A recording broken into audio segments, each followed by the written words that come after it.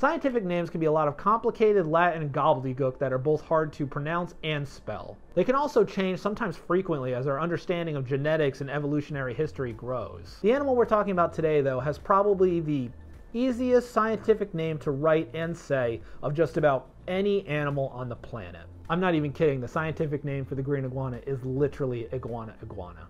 I mean...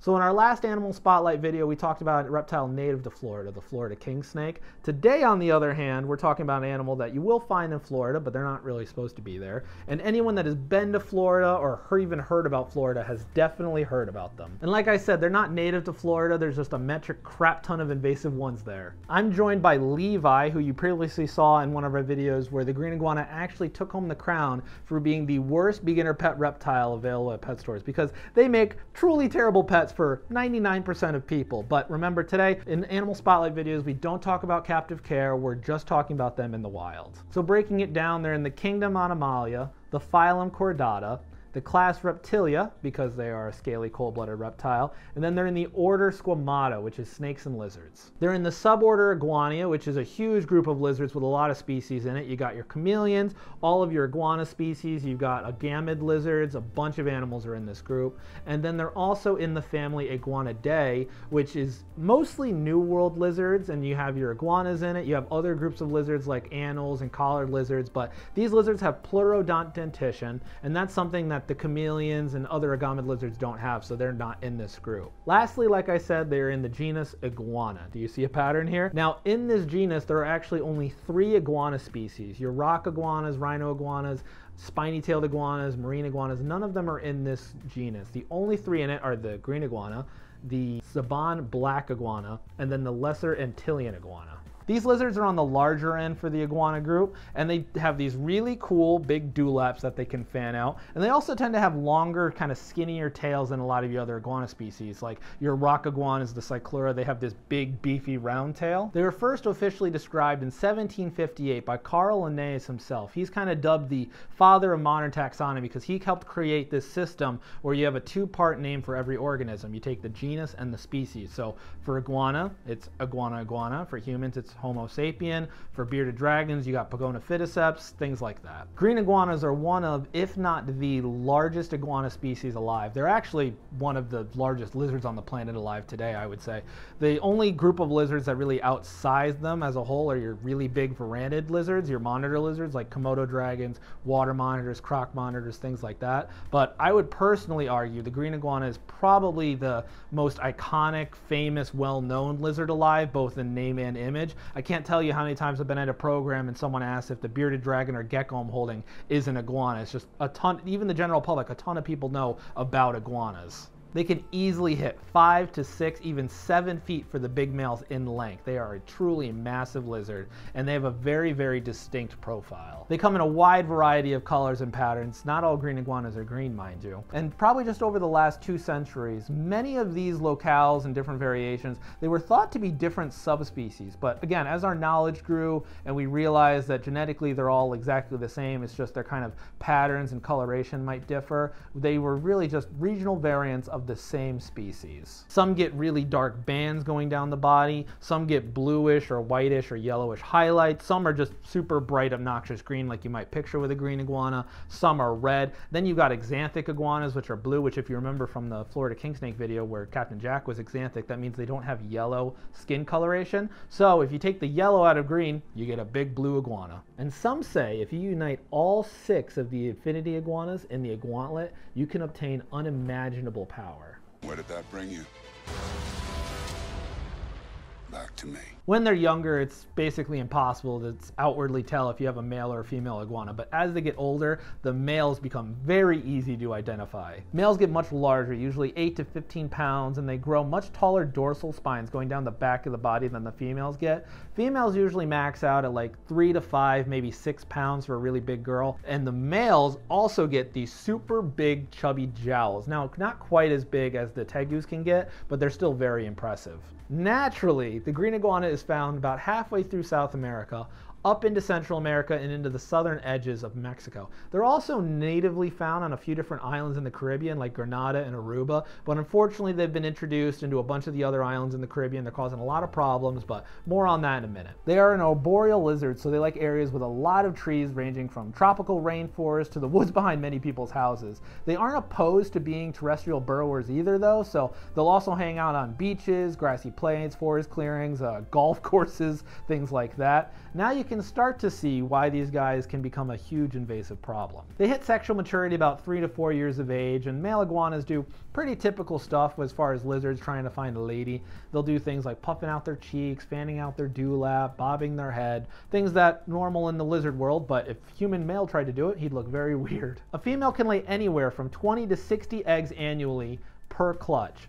That is a lot of babies, and yet another example of how green iguanas can be really problematic as an invasive species because they reproduce like crazy. Now compare that to a reptile like the pancake tortoise, which lays a single egg per clutch, and you can kind of see the difference because no one is invading anywhere at a rate of 1 new baby a year. Little babies hatch out after 10 to 15 weeks of incubation, and they usually hang out at the trees to avoid more predators. The juveniles tend to stay in large groups for the first year or so of their life since there's no parental protection. Does my armpit smell good? What are you doing? Yes, that is armpit. Hello. Oh, are you coming up now? Hi. You gonna hang out there? Okay. These are a very big arboreal lizard, and they've actually been witnessed jumping out of the tops of tree canopies 60, 80, 100 feet in the air, jumping off, surviving the fall to the ground, and running away like nothing happened. They are amazing swimmers, and like I said, also very capable burrowers, and left unchecked with little predation, they can cause huge amounts of damage to natural and man-made landscapes. And this is what you're seeing a lot in Florida, because along the riverbanks and waterways, they are just absolutely destroying a lot of that land, which causes erosion and other property damage and things like that. They're just in huge numbers. They are very devastating to areas. They are also very cold tolerant. A lot of you have probably seen the news headlines or videos of frozen iguanas falling out of trees and stuff like that, and people going over and finding them, and then as soon as the sun comes up, they warm up, they walk away like nothing happened. With this cold tolerance, with their body being able to take such low temperatures into the 20s and 30s, frozen, snow, all this stuff, they are going to be, again, a very, very problematic invasive species in the long run.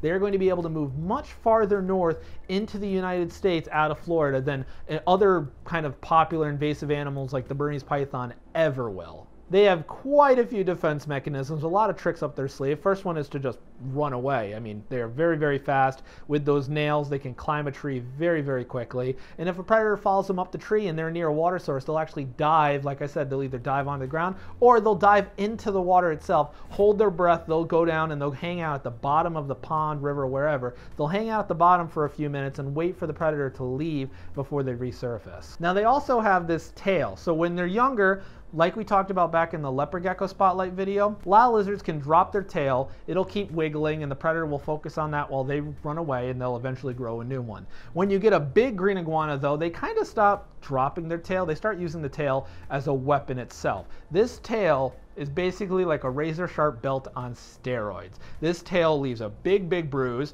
It is very, very rigid. And all of these scales on the tail come to a very sharp tip. It's kind of like shark skin, where if you pet this way, you're okay. You pet the other way, you're gonna cut your hand up. So when they go to tail whip, you're gonna not only get bruised, you're gonna get a whole bunch of scratches. And just trying to keep him on the table for filming this video, I've already cut my hand up a little bit. Just by trying to kind of grab the tail and hold on to him, you get torn up. So a lot of people that have green iguanas or work with them, you definitely want to use gloves. Last up is their bite. Green iguanas have some seriously wicked sharp teeth. They have a nasty bite. It is not something you want to mess with. Now, tegus, like Norm in my black and white tegu, they have, an adult male can bite down with like 300 pounds per square inch of jaw strength. They have some super strong jaws. Iguanas, I think an adult green iguana clocks in somewhere in the low 200s.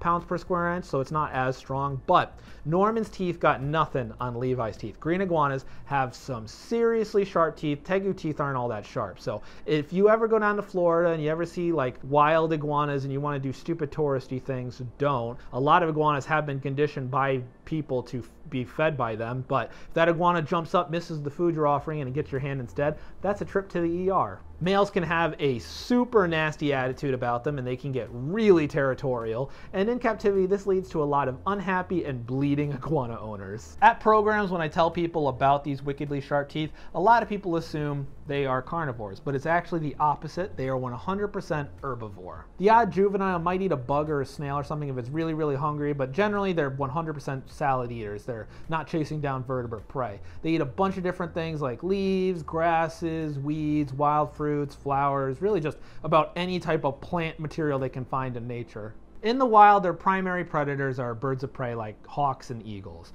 When they're small though, lots of things are going to eat them. You got reptiles like snakes and crocodilians. You've got mammals like coatis and ocelots. You've got other birds like herons and storks. Once they grow up, however, and start putting on some weight and length, you'd be very hard pressed to find a hunter that wants to mess with a 6 to 7 foot giant angry lizard. There is one exception to this though. There is one predator in the Amazon rainforest, it's the king of the Amazon rainforest, that can and has gone after adult green iguanas. If you remember back from the Redfoot Spotlight video, the very first animal spotlight video we ever did, the king of the rainforest, the jaguar. They do eat green iguanas. Again, green iguanas, adult ones, not really their preferred food. There are other easier things to eat in the rainforest, but they can eat them. Besides the jaguar, they are also a big food source for humans in just about all of their range, and in some areas they're even farmed for meat as well.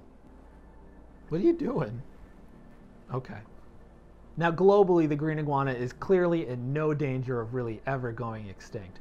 But in its actual home range, not in all of its invasive territories, but in its home range in certain countries, they are actually starting to become vulnerable to extinction. Because of decades of overcollection for food and the pet trade, in certain parts and countries of their home range, they are starting to decline in population. Now, obviously, you want these animals out of places they're not supposed to be. We don't want green iguanas in Florida. We don't want them in all these other places they're not supposed to be found. But where they are supposed to be, you don't want to see their populations decline. They've been introduced to so many different fragile island ecosystems they're not supposed to be in all across the planet. You got Puerto Rico, Fiji, Hawaii, and then of course, like I've said multiple times, they're like everywhere in Florida. Now, they eat a lot of native endangered plants. They take away food from native endangered species. They outcompete them. Like I said, the burrowing is causing huge problems for landscaping and irrigation along roads and housing. And like I said, there's a bunch of tourists, especially in Florida, that think it's really cool to feed the giant armies of little green lizards that sometimes are very big. Their bites hurt. And here in the 21st century, there are still people that haven't figured out you're not supposed to feed wild animals. Now, the stereotype with a lot of these invasive reptiles in Florida, like your Burmese pythons, tegus, green iguanas, is that they were pets that people didn't want anymore, so they let them go. I'm sure a very small fraction of these lizards were from people that didn't want them anymore, were irresponsible, let them go into the wild. Same with, I'm sure, a very small fraction of them were probably iguanas that were kept outdoors in improper housing, got loose, and were never seen again. But really, this did not snowball into this from some released pets. These animals, iguanas, have been found in Florida and these islands for upwards of 100+ years. The grand majority of them were brought over on purpose. They were brought over as a food source for travelers, and then also some probably did hitchhike on ships, and then a good number of them were also released when hurricanes did damage to breeding facilities and things like that, and a bunch of them got out in droves. But again, this did not start because a few people released pets they didn't want anymore. These lizards are spreading like wildfire, and with how sturdy they are, how cold tolerant they are, with how much they eat, and how quickly they can reproduce, they are going to end much farther than just Florida, and I'll bet money on that. Now, on a lighter note, green iguanas are one of the best examples for having a third eye. And what I mean by that is they don't see with it. It doesn't help them see their surroundings. It doesn't help them see into the future psychically or anything like that. They use this, it's called a parietal eye. It's purely photosensory. It does not make images. It's for light and movement detection. It helps them find the kind of brightest basking spots with the most UV exposure, and then it also helps them pick up on a predator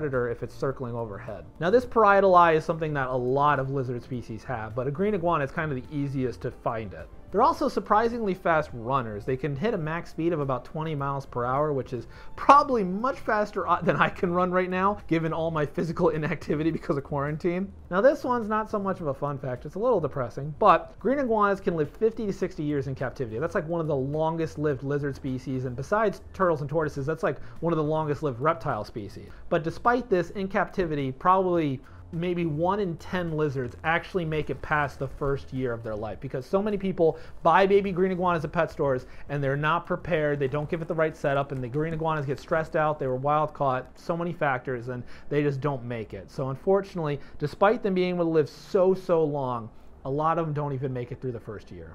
Also, despite the green iguana, like we said, being in really no danger of going extinct, there are many iguana species that are endangered or critically endangered. Some are actually so close to extinction, there's only a few dozen left in their home range in the wild. And some of them are pushed to that point by being outcompeted by the bigger, more aggressive, more bratty green iguana, like you. So that was our animal spotlight on the green iguana. Make sure you like the video if you learned something. Comment down below if you've ever seen a green iguana in the wild, whether it was in Florida or where they're actually supposed to be. Make sure you subscribe so you don't miss any of our future animal spotlight videos, or really any of the animal videos I post every week. Thanks for tuning in, and I'll catch you later.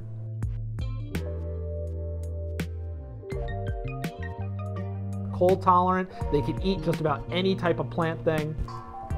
Yes.